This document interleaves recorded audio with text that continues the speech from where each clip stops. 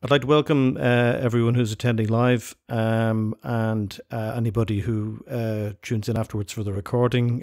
My name is Dermot McNally, or Mackerski as my mapping username. And this is kind of a retrospective kickoff to OpenStreetMap Ireland's activities through the month of November, where every day we have a different mapping topic. Today it's the small town of Port Ballantrae near the Giant's Causeway in County Antrim. And today, as part of the kickoff, we've a special guest with us. We're joined by Allan Mustard, who's the current chair of the OpenStreetMap Foundation, joining us from the other side of the Atlantic. So, Allan, welcome. Thank you. Glad to be part of this. It's been a busy few days for you, Allan. Do you want to give a quick summary of what you've been up to for the past week or so?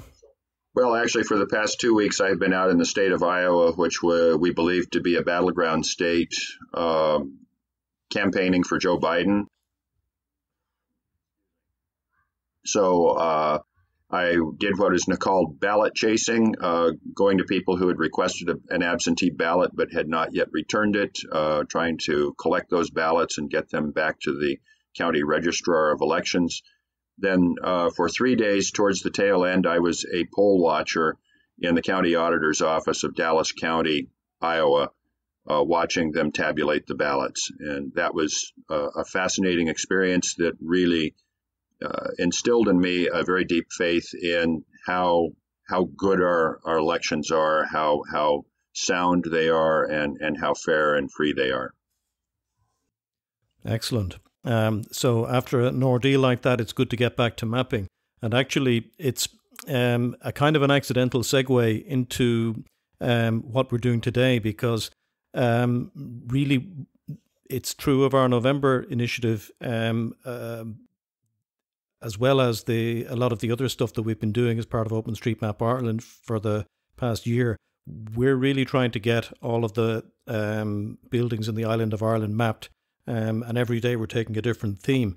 Now, there's actually a Joe Biden related theme that has cropped up because, like many US presidents, he's playing up his Irish roots a lot, which lie in the town of Ballina in County Mayo in the northwest of Ireland. So in a few moments, we're going to try and do a little bit of mapping. Allan has agreed to be a good sport and to do some mapping in the town of Ballina, in the street where Joe Biden's roots lie.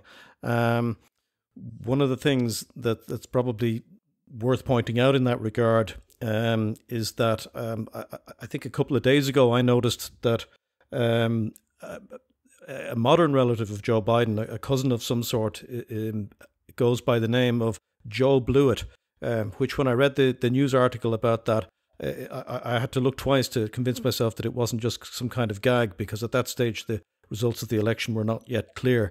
But an ancestor of Joe Blewett, whose first name escapes me for the moment, actually was a surveyor for the Ordnance Survey, the original Ordnance Survey of Ireland, which is a particularly interesting and novel coincidence, I suppose, from the point of view of mappers.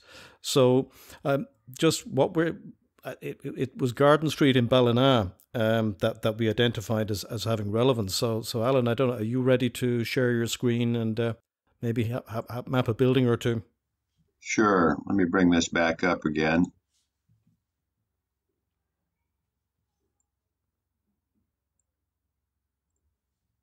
There we go. Can you all see that? Can you all see the map? I can't yet, but let's wait a few moments. It should. I didn't see it earlier, but Tad, I think you did. Can somebody on the line confirm? Yes. Folk can see it. So I would say I've seen it before. So I would say carry on mapping. You can do your own commentary. All right. Well, did we ever find out what the building number was for the fire station? We didn't. That's not an easy thing to find out. While you're mapping, I'm going to I'll see if I can find a reference to the fire station. Because we found that fire station there, and I thought, well, it would be interesting that I, as an old retired firefighter, it might be kind of fun to add that. Yeah, we definitely need to do that. I'm gonna look that up now. Let's try this again. Come on.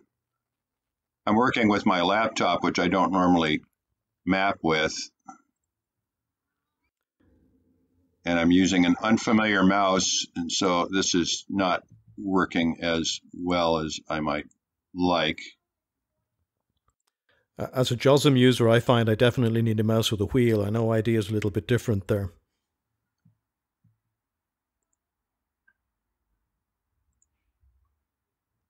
This is a rather odd-shaped building, I have to say.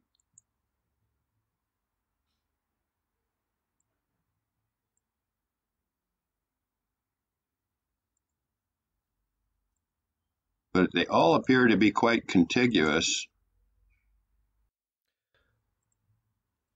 Yeah, I think it's going to need some ground truth to split those out. I wouldn't worry about it for now. If we can get the continuum right, then we can deal with that later.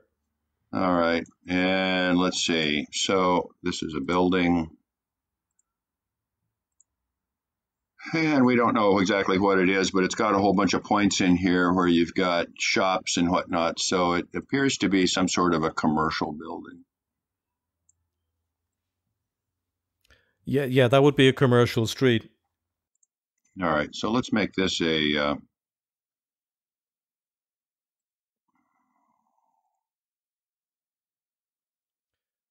commercial building. There we go. And it is on Garden Street. You see, this is exactly what we like in mapping, because one of the themes that we often discuss in the community is the fact that, especially when it comes to remote mapping, it's not always clear what kind of building that you're dealing with, but sometimes it is. Sometimes, especially in residential areas, you can tell if something is a residential building, or in many cases, you can even say it's a house. And it's one of the things we've certainly tried to encourage in the community while we're doing these mapping exercises, that if we can, to categorize it. So quite without prompting, you've very much mapped in the way that we like. Well, one of the things that I learned in Turkmenistan is that after you had mapped enough schools and kindergartens, you could tell them apart. And I became rather adept at that as well, of figuring out what was a kindergarten versus what was a school. And the defining characteristic of the kindergarten was that it had play sheds outside, whereas the schools all had a track and field operation. So if there was a running track and a soccer field, it was a high school or a middle school.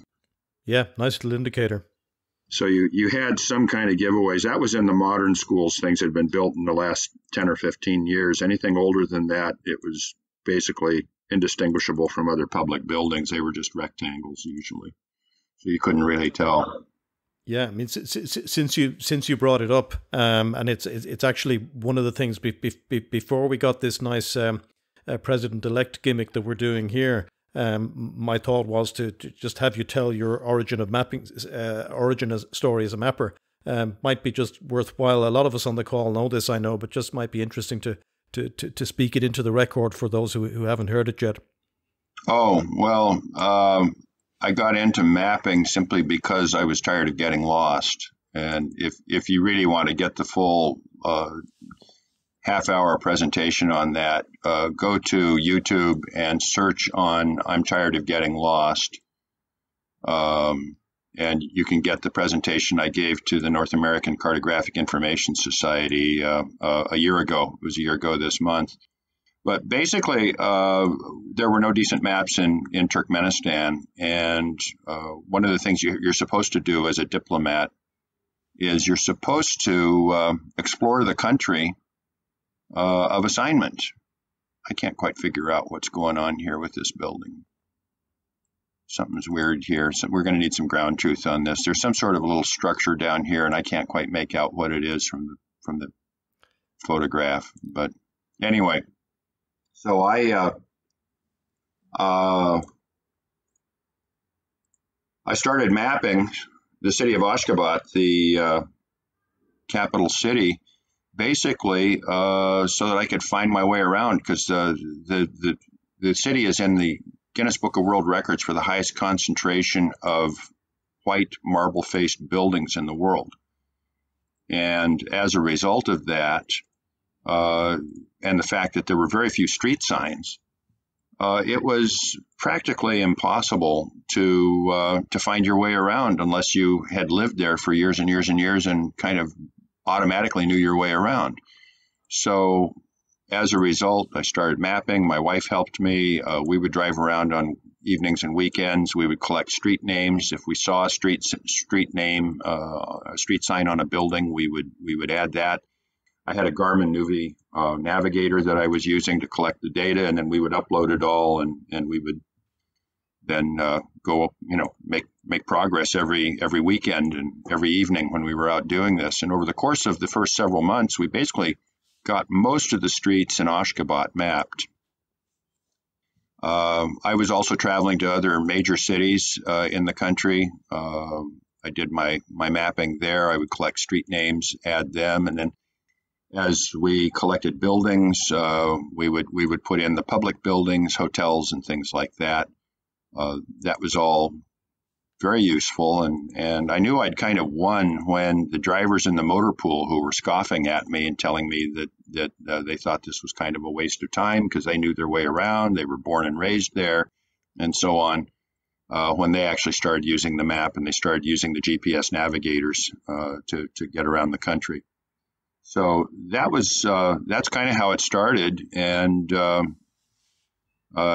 pretty much mapped the country, got the base map down. There's still a lot of work to be done, but then I also gave some training courses, master classes in our American space, and as a result, it's a very small numbers because there's no civil society in Turkmenistan, and if we had created an OpenStreetMap local community, it probably would have sent a bunch of people to jail, since in theory, cartography is 100% the province of the military. But there are some local mappers. They are anonymous. They do contribute things. Most of them use maps with me to add things. And so the map just keeps getting richer and richer and richer. And I go in and do a little cleanup once in a while because some of them do some very strange things. So that's kind of what I'm doing these days with the Turkmenistan map, is just doing cleanup from time to time and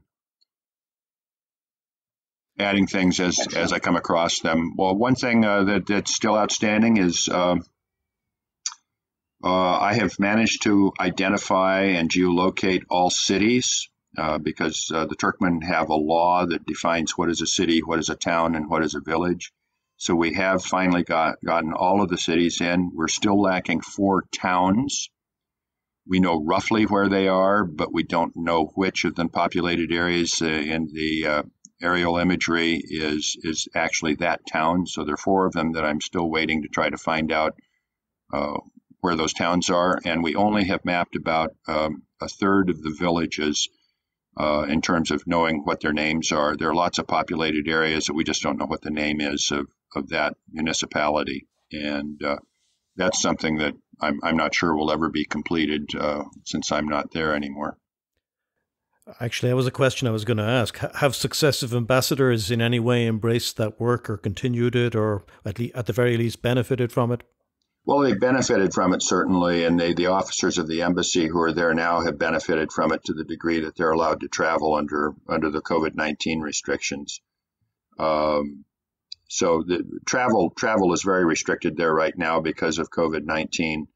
But no, the officers who are there now are pretty much preoccupied just trying to keep the embassy operating under conditions of the pandemic, and they're not going out and exploring and doing this kind of mapping. Understandable. Just in terms of today's mapping effort, now I've been preparing for this morning and haven't touched Port Ballantrae at all. Does anyone have a report on that? Has anyone been looking at that mapping effort so far?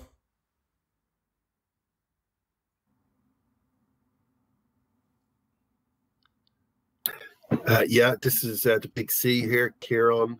You know me as Kieran Staunton on Twitter. Yeah, the Port Ballantrae is doing well. It's pretty much mostly done. I'll just give you some stats on it now, Dermot, if you want to see those. It looks like we have 95% mapped and 84% validated. So the validation, like what Allan was saying about vote counting, the validation has to follow soon after the original work of mapping. So yeah, so it's going to be done by probably next hour or two, and then we'll probably move on ahead of schedule to another town or county. Excellent. Port Ballantrae, for anyone on the call who isn't familiar with it, is very, very close to the Giant's Causeway, which is a beautiful, I can't even say historical location, geological location. It's even older than that, on the North Antrim coast, within sight of Scotland. Yeah, one of my favourite places. So I was pleased to see the effort there. And actually, another small piece of news, it's not news yet, but it was an interesting opportunity to show the power of OpenStreetMap. Earlier today, I noticed a tweet from a journalist who was retweeting a tweet from a local of Green Island, which is just north of Belfast, along the coast, basically talking about a secret beach, which, while all beaches are by law accessible to or open to the public, let's say, this one wasn't accessible to the public, but there is a private road in the possession of a public utility, it would appear, with a locked gate on it. So there's a campaign going on to have that opened, which is something I hadn't known about. So with a video had been posted, and I was able to determine where this beach was. So I put it on the map and tweeted back to the person doing it. I said, is this the place? And maybe it'll help that it's on the map. So I suppose a small exercise in potentially helping people to democratize a feature just by making sure that it can be seen on a map. So let's see how that one goes.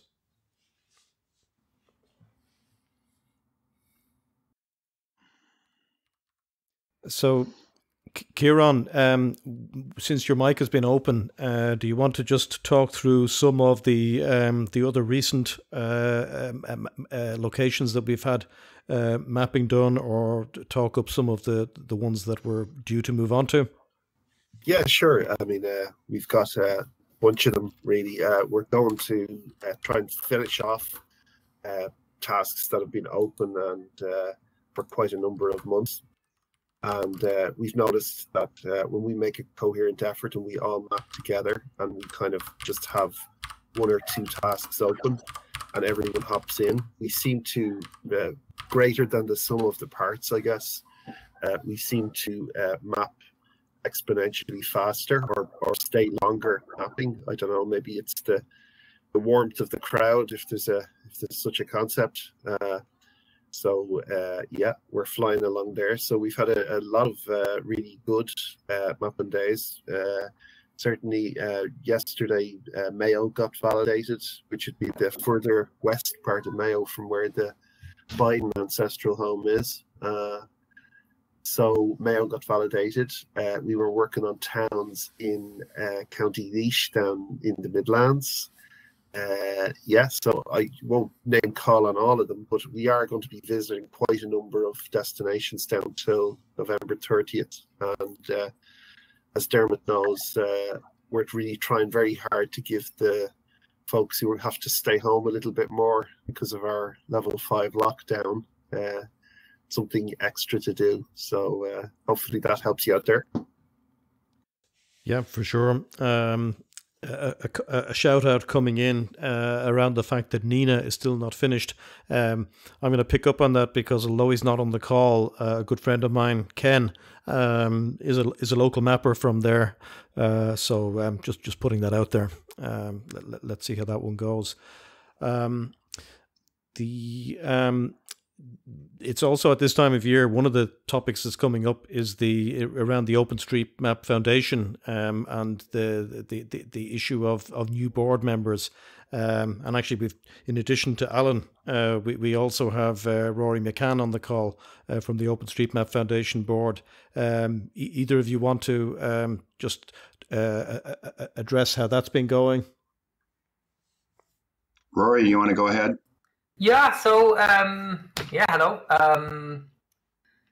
Firstly, I think, Alan, I'm pretty sure those are two houses. That's probably semi-detached houses. Anyway, so we've had the AGM, annual general meeting will be in December, in 15th or so. There is 3 of the 7 board seats are up for re-election. Both myself and Alan are not up for re-election. So we won't get rid of us yet.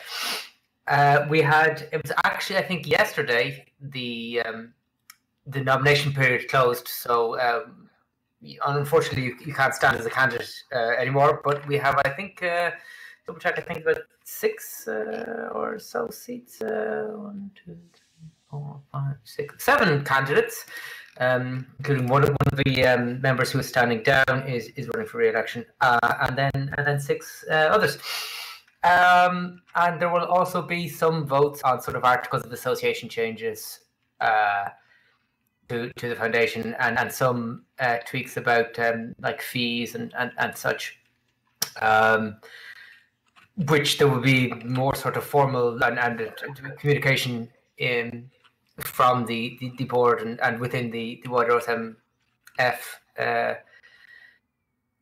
membership as well. That will kind of be going on. Yeah, I suppose it's going well. And just for the record, also Dermot used to be on the foundation as well, so he probably knows a little as well, but a few years ago. Sure, it's been a while. It's been a while now. I remember it vividly, but it must have been a while back now. It's worth just pointing out, because it's not, we throw these terms around, but for anyone who's not familiar, the OpenStreetMap Foundation essentially exists to provide a kind of a coordination of the things that in a project like this you need, like servers, and the fact that certain of the things that happens within the project cost money and do need planning and so on. And OpenStreetMap Ireland as an organisation has an affiliation to the OpenStreetMap Foundation as a local chapter. So that's how all those pieces fit together. And I know there's been a recent uptick in activity in terms of getting local chapters from a whole bunch of countries and territories, which is nice to see. Yeah, the foundation, quote, supports but does not control the OpenStreetMap project, and a lot of it's a little sort of, it's all slightly vague. What's the OpenStreetMap project? What's the OpenStreetMap community? What's going on? And there is sometimes a bit of multiple opinions about, should be a big OSMF or should the OSMF only be tiny? But I mean, legally, somebody needs to own the trademarks. Legally, somebody needs to own the OpenStreetMap.org domain name and that kind of thing. And that is, there needs to be some legal entity doing that. And there's a minimum the foundation is that. And yeah, we have local chapters with a new process. And OpenStreetMap Ireland is, as of, I think it was 2 months ago, a approved local chapter. And the board has weekly board meetings, and there will be a presentation from OpenStreetMap Ireland. You guys are on the hook in a few weeks. At that board meeting, we this year have had local chapters from around the world giving presentations, and yeah, we are trying to improve the number of local chapters around the world and in general, and that's part of the work the board does. Analyzing applications and feedback and such. So yeah, and the board though is sort of doing new things as well, slightly getting a bit larger in terms of like hiring a staff, 2 staff, extra staff, and things like that, which is one way that the board and hence the foundation can support.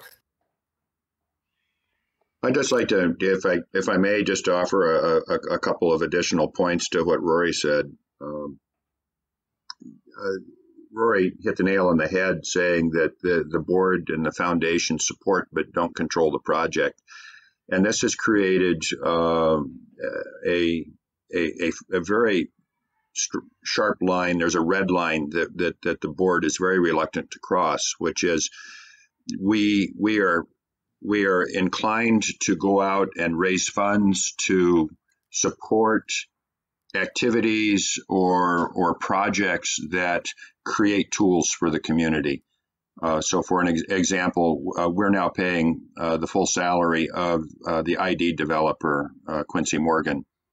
That had been paid by Critigen up until fairly recently, but when Critigen decided it no longer wanted to pay for that, essentially Quincy was given his walking papers.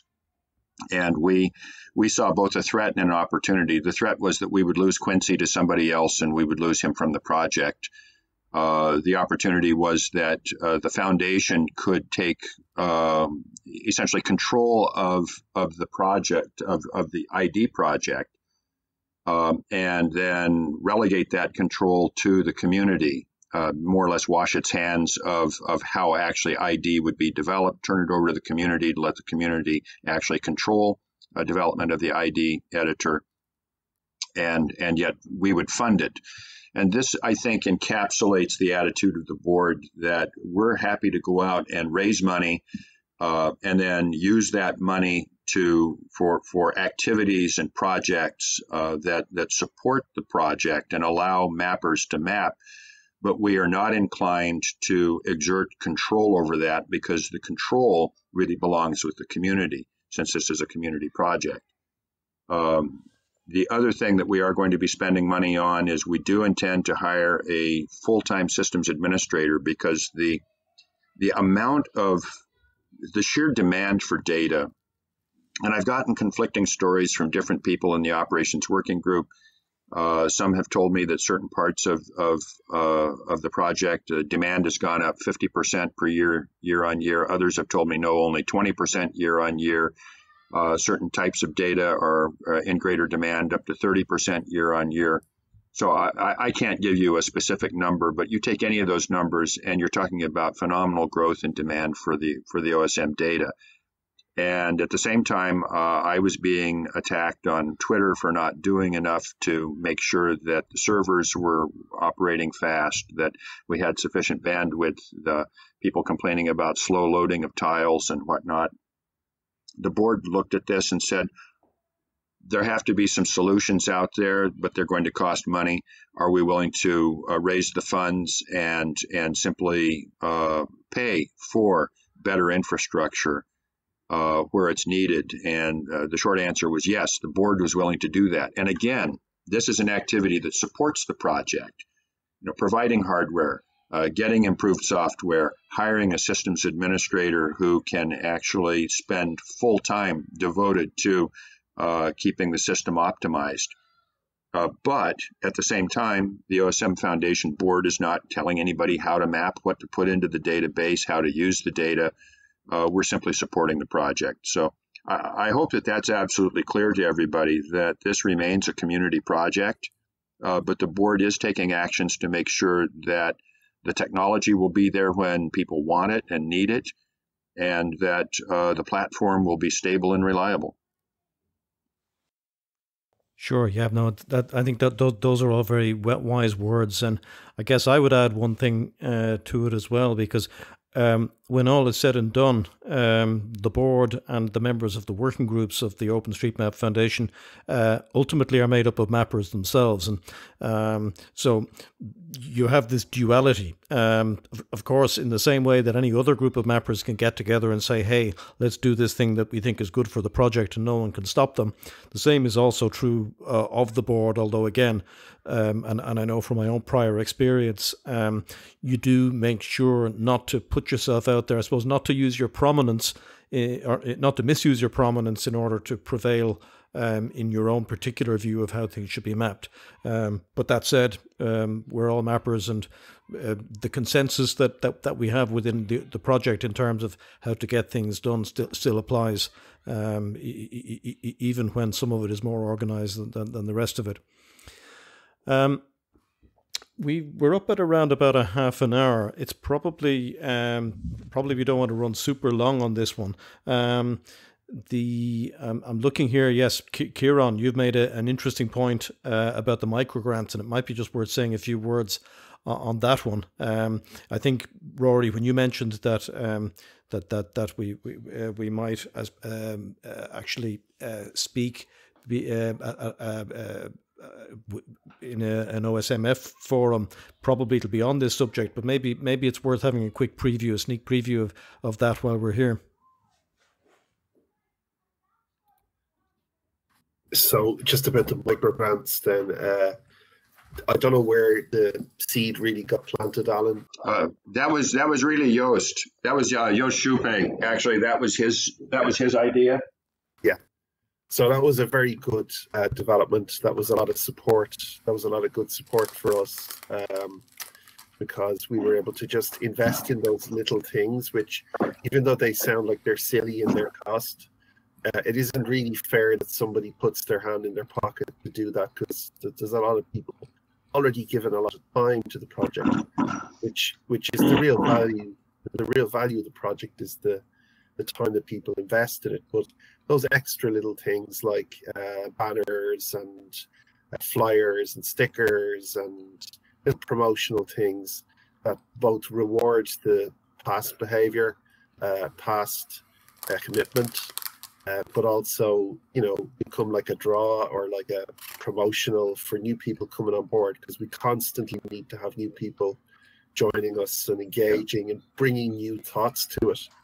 And the thing I like to observe, and I don't know if anybody shares this with me, but I really love to see younger people joining in and starting to map, because I think, and sometimes younger people who are brilliant people,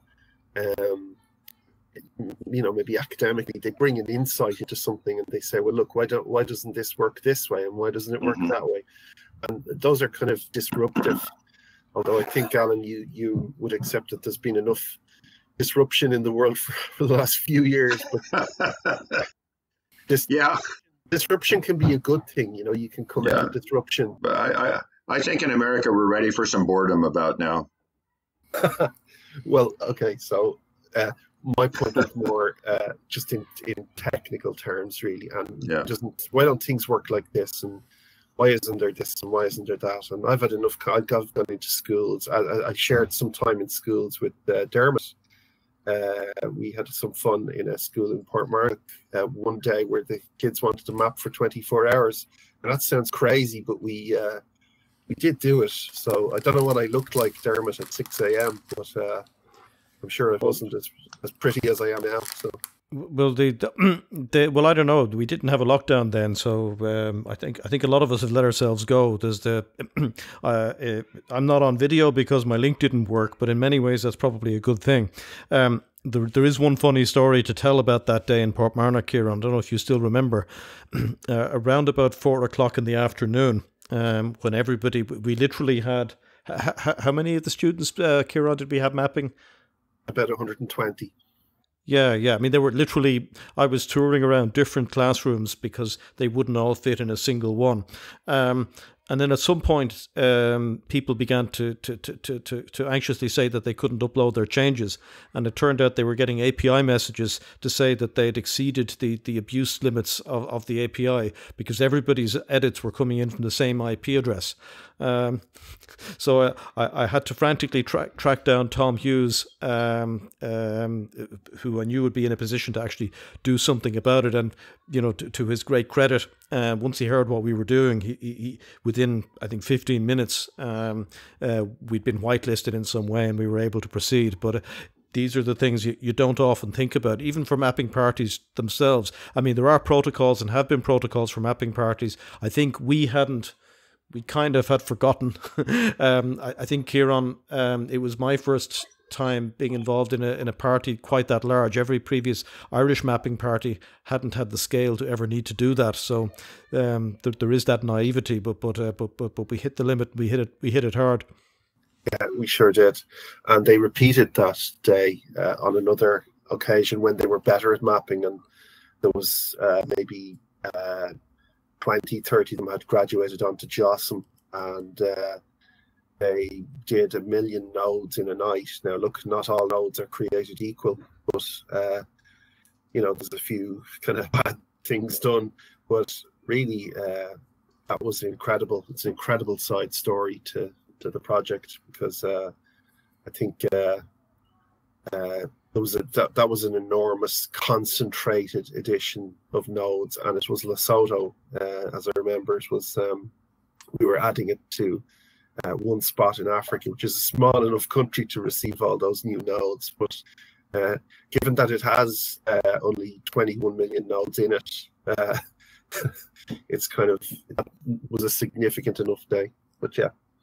So really then, Allan, I guess the point I'd made was about the microgrants, and what I really wanted to do is to thank you for making that work for us and make that happen.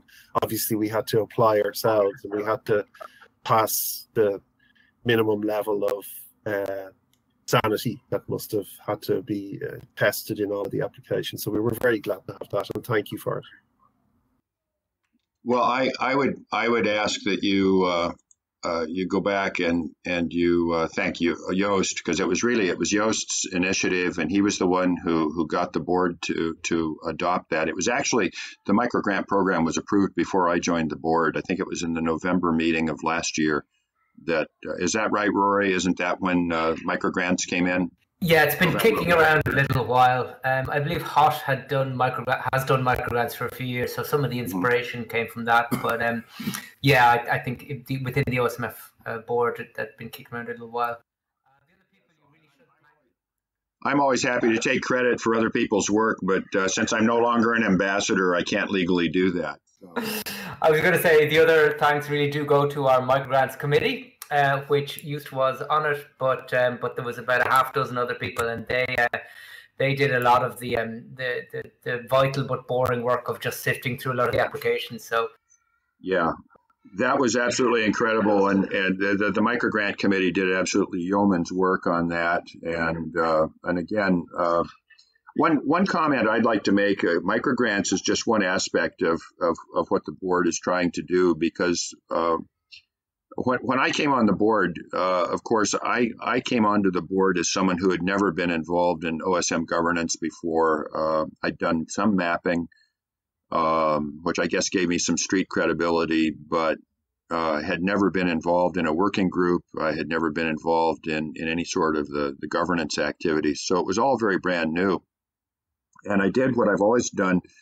Anytime I got a new job, I have in previous jobs, when I worked for Uncle Sam, I would just bring in my direct reports and start with them and say, okay, what do I need to know to be successful? What are the issues that we face? What are the problems?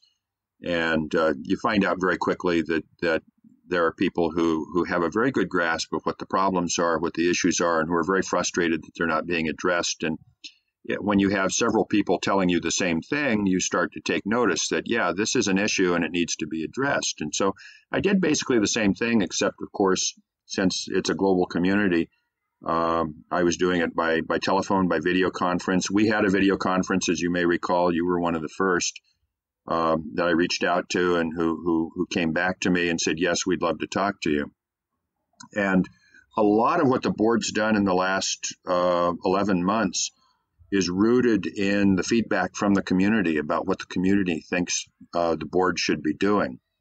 So the microgrants, of course, were already underway, but in the wake of the microgrant program, we've been coming up with the other things, the big things like a systems administrator, like hiring Quincy Morgan full-time to work full-time on ID, which, of course, is a very important editor if we're going to attract new mappers, because it is the easiest. By far, it is the easiest editor to use in terms of actually doing something besides putting nodes on the map. And then the other thing is we've gone out and we've given some grants that are not micro grants, but we've given some grants to people to do upgrades of Nominatum, for example. Sarah Hoffman is working on an upgrade of Nominatum based on funding that we provided. Richard Fairhurst is rewriting Potlatch so that it no longer needs to rely on Flash. And we did that because Potlatch remains an important editor to a certain segment of the community, and there were parts of the community that said this would be a good idea. We'd like to see this. So again, the board is really interested in providing tools to the community that will allow the community to map. And again, my request to you guys, as usual, is tell us what you think. Tell us what we're missing. Tell us what we need to focus on aside from what we're already doing.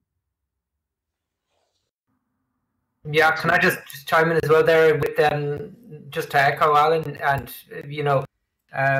Kieran was saying about the little costs for some things. I have done some. I printed out and got some stickers, and I paid for it out of my own pocket, and then I was able to claim it from the foundation as an expense. I'm also on the communications working group, so just, I mean, in case you don't know, or anyone, feel free to pass it on. Like, if you have ideas for even little things, you say, I want 50 quid to do such and such, please just, I mean, talk to us, ask us. Maybe we can help you out, because you're right, we need to support the community in general for everything. So. And I'd like to point out that there's far more money out there than we realized, because there was a huge debate within the board for quite a while about whether we should do this. Should we remain a shoestring operation with a budget of £120,000 per year, or should we start going out and raising money from the corporations? And of course, the great fear was that once we did that, the corporations would have leverage over us and would be able to tell us what to do. And I concluded in conversations with a lot of people that the likelihood of that happening was very small. The corporations really, I can't say they're afraid of OpenStreetMap community, but they are very cautious, let's say, in their interactions with the community, because they understand just how defensive the community is about what it has accomplished by creating OpenStreetMap. So the corporations have made it clear to me they really don't want to deal with the community. They want to deal with the board, and they don't want to run the board because they realize what a can of worms that would open up. And to them, the interesting thing is the data. They want access to the data, and they want the data to be good. They want the data to be as high quality as possible.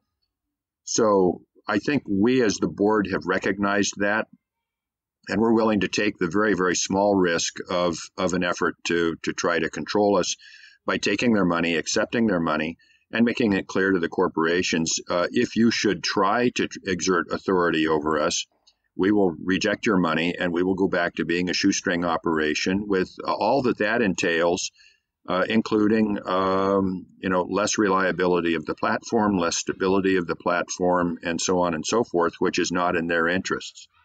So I think the board has struck a very happy medium of being able to raise money from the corporations that supports a project that's in their best interests, while retaining control of the project and then handing off that control to the community. Because to be perfectly blunt, I as a mapper am interested in mapping. I'm interested in continuing to work on the map of Turkmenistan in particular and trying to develop it. I am not interested in controlling how anybody else maps a country in which they are working. And that's true, I think, of every other member of the board. We're not interested in telling anybody else what to do. We are interested in giving other people all the tools that they could possibly use to do what they want to do. Rory, do you want to comment on that? No, I think, yeah, I agree with you. We are trying to just give people, like, support the project but not control it. I mean, for example, with ID, I don't know, we're giving them money, and it's basically like, Quincy, we know you, we know you're good at what you're doing, and just keep doing what you're doing. He is doing, like, ID, I think every 2 weeks, a project meeting, and I don't know, yeah. I haven't been to any of them. Yeah. So basically, we have a bigger, I'm going to say, we use the words bigger, smaller, but bigger project than we had before. And I think as much as people may may have opinions about how big they want the foundation to be. I think no one's going to quibble with a bigger project and more mapping going on. Which actually, we've had quite a bit of quibbling about the fundraising, and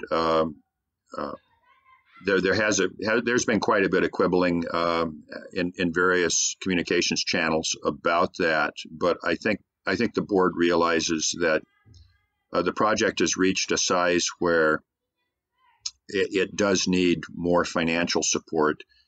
I think the other thing that the board has done, we haven't talked about this, but in the last 3 board meetings, I guess, I missed the last board meeting because I was in Iowa campaigning, but in the 2 meetings prior to that,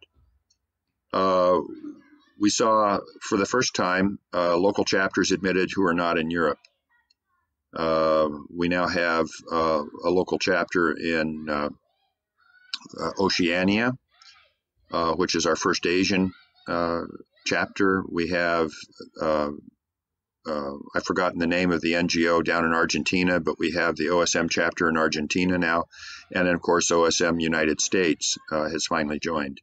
So, and these have paved the way for a lot of others. OSM US held off because of a trademark issue. We resolved that with them. And that's going to pave the way for OSM Japan to apply. And I've been in a dialogue with OSM Japan, urging them to apply for local chapter status too. And the whole idea is that if we want to have a map of the world, then we need to have local chapters around the world that help promote this and spread the word and recruit local mappers. So I really see the local chapters as critical to this effort. And that's one of the reasons that this board has taken very, very seriously the need to establish local chapters to help the local communities organize. And again, I would love to hear your thoughts again, how we can do this better, how we can get more local chapters in. And we've talked about this in the past, but I think we're coming to a point where when a new board comes in January, we should renew that dialogue and figure out how to move forward. Sure. No, I think we'd be pleased to participate in that. So I think at this point, I'll pause briefly in case there are any questions that haven't arisen, which folks can feel free to submit by chat if they wish to. And I'm gonna have to sign off fairly soon because I have to go get my COVID test. Yes, of course. We're all going to wish you the best with that. So, yeah, no, I see no questions coming in. So I think probably it's a good moment to thank you, Allan, for getting up earlier than the rest of us had to on a Sunday, on a day when otherwise you've earned your peace and quiet. It's been great to have you with us. Great to have you map a piece of Ballina. If you should ever happen to have words with the president-elect, you can tell him what you did in his ancestral home. I'm sure he'd be very pleased. I'll tweet that out and let people know I did that. Maybe the word will get back to him. We'll have to get Joe Biden mapping now. That would be quite a nice one. Yeah. Yeah. Yeah, we'll on the state visit whenever such things can happen again. We'll have to pull a stunt. Maybe have a mapping flash mob. Let's see what we can do. Absolutely. All right. Well, thank you, Allan. Thanks everybody for showing up. And we can draw a line under it there. So thanks everybody.